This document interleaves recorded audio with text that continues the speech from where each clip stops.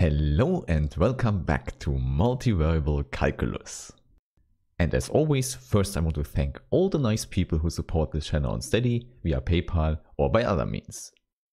Now, in today's part 4, we will introduce the so-called partial derivatives. Indeed, these are the simplest derivatives we have in Multivariable Calculus because they immediately come from the one-dimensional case. Therefore, we start with them here, and I would say this is not a hard topic today. However, maybe for the start, let's recall that in the last video we have defined functions on the plane. And there we have seen that the continuity property covers all possible directions we can choose in the plane. For example, being continuous at the origin means we can choose a sequence on the x1 axis that converges to 0, or a sequence on the x2 axis, and indeed every other sequence that converges to the origin.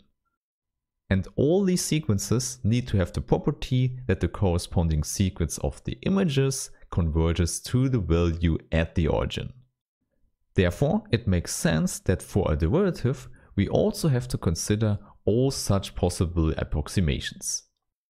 In fact, if we just consider the axis, then we get out the partial derivatives. Okay, now here it makes sense that I tell you that for the value of the function we have different notations. Indeed, the common one, the usual one, would be that we write f of x for the value at the point x. And of course, x comes from the domain, so it's a vector with two components. Therefore, another also correct notation would be to put this vector into the function. So obviously this is the same thing, but here we explicitly write the components. However, most of the time it's not very suitable to write it in this column form, and therefore we have another notation as well. There we just put the components as independent variables into the function.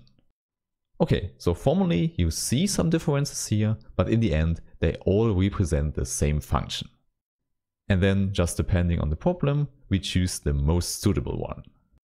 In fact, if we consider partial derivatives, this notation here is the most used one. Moreover, one simplification we can immediately do here is that we fix one coordinate. For example, we can say that we choose a real number x2 and put this into the function. And then what remains is just a function with one real variable x1. So more precisely, we map x1 to the value f of x1, x2. And then you should see this is just an ordinary function from R to R. And maybe to make the whole thing here more clear, let's call the fixed value x2, x2 tilde. Okay, and then you should see, because we have an ordinary function, the question about the derivative makes immediately sense. It's simply the ordinary notion of differentiability we have learned in real analysis. Therefore, let's put the whole idea into a formal definition. And of course, we can immediately generalize that to functions in Rn. And then what we will define are the so-called partial derivatives. Or more precisely, we will talk about the notion that the function is partially differentiable with respect to one variable. And maybe let's choose the first one, the variable x1. Moreover, you know differentiability is a pointwise property, so we have to fix the point as well. And maybe, as before, let's call the point simply x tilde. So you know we have a vector with n components. And maybe you might already know how the definition should look like. It should simply be the differential quotient of this ordinary one-dimensional function. This means we look at the difference of f at x1 tilde plus h minus f of x1 tilde. And of course, we know all the other variables should be fixed. Hence, there's no h involved there. Okay, so we have this difference here, the difference in the value. And then, as usual, we have to divide this by the difference of the input, which of course is simply h. And then, when we send h to 0, and if this limit exists, we have our derivative. So in summary, if this ordinary differentiable quotient where all the other variables are fixed exists, then we call f partially differentiable with respect to the given variable x1. Moreover, there you should see it's no problem at all to write down this definition for all the other variables like x2, x3 and so on. For this reason, I don't want to do it here explicitly, but rather talk about different notations we have for this differential quotient here. And indeed, in the literature you find many different ones. And I would say the most common one is the one with these curved d's. And most of the time one just says df dx1. But also you hear it as partial df and partial dx1. However, I should say it's important that you don't forget the point x tilde in the notation. So either you write just x tilde or all the components. And then you should see this x1 here just tells us at which component we form the partial derivative. So in other words, this is a real number that comes out of this limit and it is called the partial derivative of f with respect to x1 at the point x tilde. Moreover, as I said before, there are also a lot of other notations one uses for this number. So for example, you often see the partial d with x1 in the index. And also there, you shouldn't forget about the point you put in. Then in the same sense, one also uses a capital D instead of the partial d. So that's also possible to say that we have a derivative with respect to x1. And indeed, there's even a shorter notation one uses when there is no confusion. We put the index x1 directly to the function f. Okay, and with this I would say these are the most common notations for the partial derivatives. However, if you search for it, you still find other ones as well.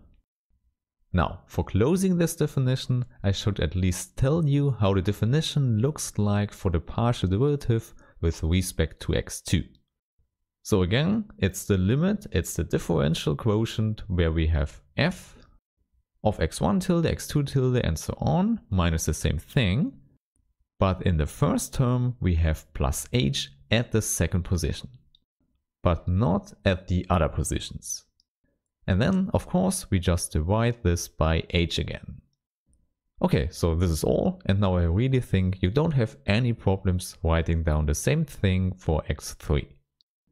In other words, now we have defined all possible partial derivatives. Therefore, the last thing we can do here in this video is to look at examples. And maybe let's look at an example from R3 into R. And the function here should be given by f of x1, x2, x3 is equal to x1 squared times x2 times the sine of x3. Now, obviously, this is a well-defined function and I can ask you, is it partially differentiable with respect to x1? Indeed, we see this is true and it works no matter which position x tilde we choose. Simply because the one-dimensional function x1 squared we consider now is very simple. And here, please recall, with respect to the partial derivative, the two factors here, x2 and sine of x3, are just constants. Hence, our partial derivative here is 2 times x1 times the constant. And then we put in the point x tilde, so all the components get tildes now. So you see, this is not so complicated, and for this reason often you see that one chooses x1, x2, x3 for the point one puts in, so without the tilde. However, in order to sensitize you, I go with the tildes now. So in summary, we have that f is partially differentiable with respect to x1 for all points x tilde, and therefore the partial derivative here gives us a new function. And obviously we can just call this new function partial df, partial dx1, and it is defined on R3. So you see, this works like in the one-dimensional case where the derivative can give us a new function we can calculate with. Okay, then for the rest of the video, let's consider the partial derivatives with respect to x2 and x3. Now, with respect to x2, you see we have a linear function where the constant is x1 squared times sine x3. And there, of course, you know the derivative is just this constant then. However, because we put in x tilde as the point, we have tildes above the components as before. So you see, the whole thing here is not complicated at all if you already know how to calculate ordinary derivatives. Okay, and then the last thing I want to show you today is the partial derivative of f with respect to x3. And there you see, we just have the cosine of x3. Okay, and there you see, all the other components stay as constants in front. There, it might be a good point talking about constants. So a good question would be, what would change if we add here for the original function x3? So now we have a different function, and obviously for the partial derivative with respect to x3, we have plus 1 here. However, all the other partial derivatives will not change, because x3 is just a constant for x1 and x2. Namely, by taking the derivative, the constant will vanish. Hence, when you calculate a lot of things, this is something you have to keep in mind. Okay, so now you know what partial derivatives are. And then let's go to the next video where we talk about other derivatives. Therefore, I really hope that I see you there and have a nice day. Bye!